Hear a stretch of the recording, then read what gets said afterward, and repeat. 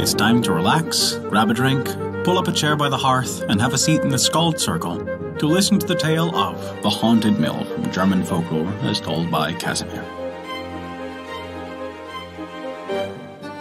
Before we begin our story, we wanted to remind you that we release new tales for free every week. Our shorter tales release on Wednesdays, and our longer chapter stories release on every other Saturday. Find out where you can hear them on our website at theskaldscircle.com. And be certain to subscribe to us on Apple Podcasts, Google Podcasts, Podbean, Spotify, or whatever your favorite podcast app is.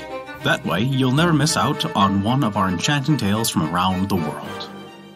And this is the tale of the Haunted Mill from German folklore as told by Casimir. In a village, there was a mill. The miller could no longer get anyone to work for him, because several workers had died in the mill in a mysterious manner. One day, a mill hand came to the miller and asked about work. The miller said he desperately needed a helper, but he had to tell him that things were not exactly right in his mill. The mill hand was an outgoing fellow, and he asked the master to hire him, saying he would deal with the spook. The master agreed to this. The night the mill hand went into the mill, taking a sword with him. At the stroke of midnight, a wet cat crept through a hole in the mill and sat down next to the stove bench. After it had sat there a while, a second cat came, and a third one, and they took places next to the first cat. And then a miracle. The more they warmed themselves, the larger they grew. Then the first cat said, "Shall we? Shall we?" The next one answered, "Meow," and the third, "Get him." Then all three, each with a powerful leap, jumped at the mill hand, hissing and spitting and with angry sparks spraying from their eyes. The mill hand did not stand idly by.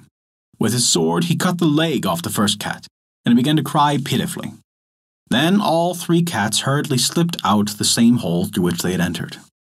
He picked up the leg, and it was a human hand with a gold ring on one finger. He wrapped it in a cloth.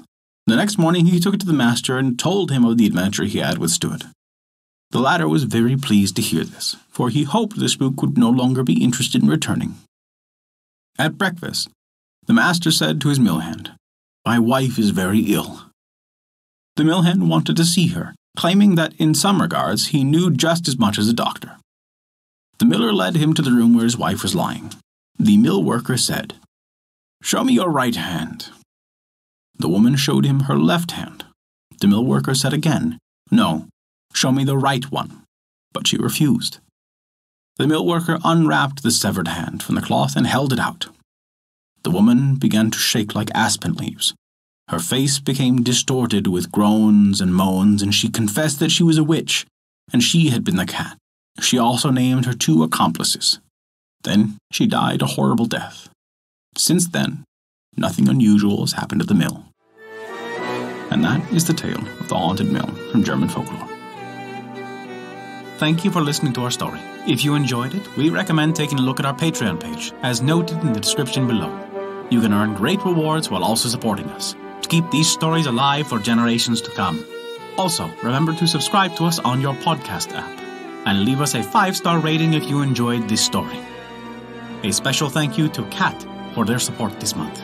Without your contribution, we wouldn't be able to continue these stories, and we truly appreciate it. Visit theskaldscircle.com to stay up to date with all of our current events, news, and much more. Not only that, but you can also visit our story archive of every tale we have ever told. It's sorted by origin and region for the convenience of your listening pleasure.